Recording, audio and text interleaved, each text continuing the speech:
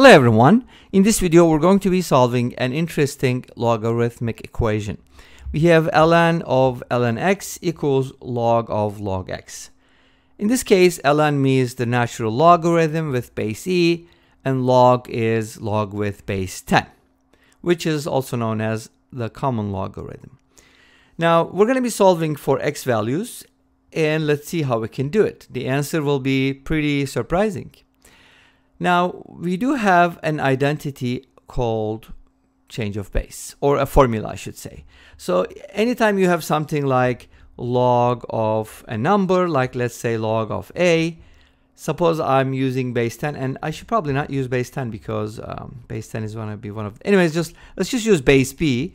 Let's say we have log base b with base b of a, and we want to write it in a different base, such as 10 or e or any other base. Let's say we use base x.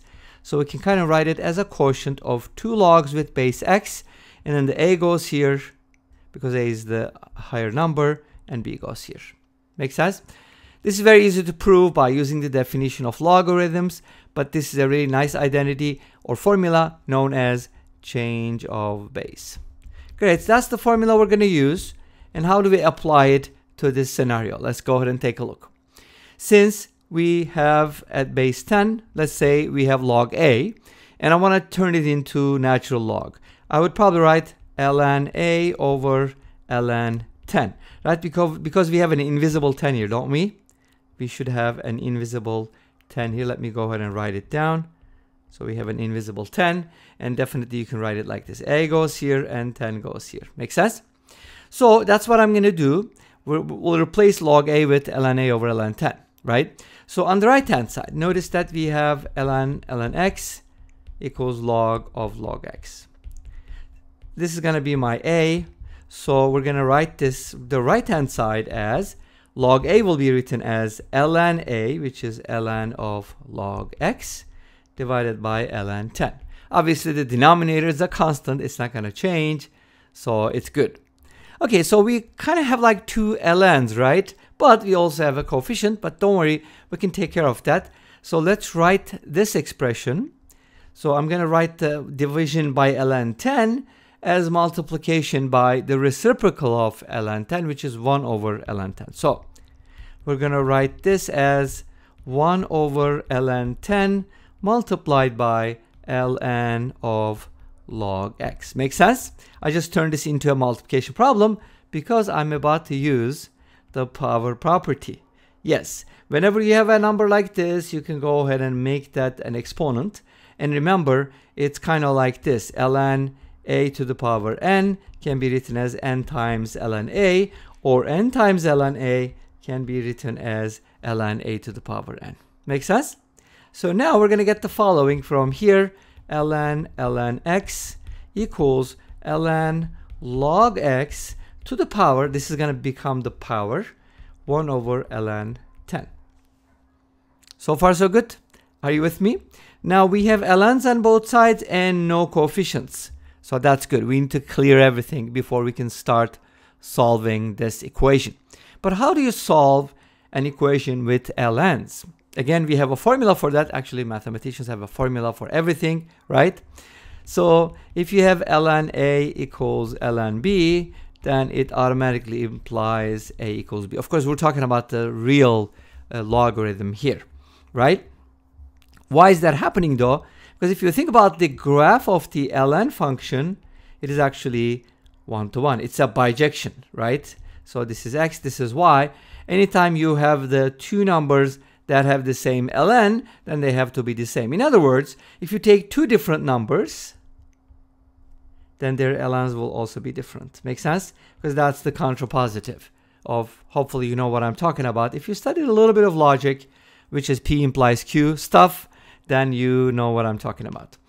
Anyway, so this property is really nice because that gives us the answer. So using that property, we can safely say that, let me go ahead and copy that, ln x equals ln log x to the power, remember the exponent, 1 over ln 10, I almost forgot. Now, here's what we're going to do. This is going to be our a and this is going to be our b. So now we can say ln x equals log x to the power 1 over ln 10. So far so good. This is my A, this is my B. ln A equals ln B implies A equals B. Make sense? Great. Now we got a simpler equation. At least it was kind of 2 layers. Now we have 1 layer. How do you solve this? Again, change of pace, right? How do you write log x? Let's turn it into ln. I mean, you can also do the other way around, doesn't really matter, because one of the things that you can definitely do here is raise both sides to the power ln 10, and that'll give you ln x to the power ln 10 equals log x, and then you can kind of turn this into log x something if you want. It's not necessary. I'm just gonna turn log so that I end up with an ln, because I like ln better than log, even though we use decimal system and base 10, so on and so forth.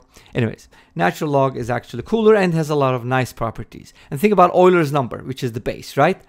So we're going to go ahead and write this log x as, do you remember? ln x over ln 10, and then we're going to raise it to the power 1 over ln 10. We're super duper close to the solution. What we need to do is bring everything with x on the same side and then the constants on the other side. So let's go ahead and apply properties of exponents to this. ln x to the power 1 over ln 10 divided by ln 10 to the power 1 over ln 10. Here I use the property that is known as, if you have a over b to the power n, you can write it as a to the n over b to the n. Of course, b should not be 0, so on and so forth. Now, if we don't have all the ln's on the same side, let's go ahead and bring this over to the left by division and leave this as a fraction. So we're going to have ln x divided by ln x to the power 1 over ln 10. That's what I'm dividing both sides by. And on the right hand side, I'm getting a constant, a super duper constant, a very natural logarithmic, right? Now we have ln x to the first power, because it's not written, right? Divided by another power. What do you do with the exponents? You subtract them, don't you? So this is going to be ln x to the power 1 minus 1 over ln 10, and that's going to equal 1 over ln 10 to the power 1 over ln 10. What's the value of ln 10? You can use a calculator to do it, but the exact value of ln 10 is ln 10.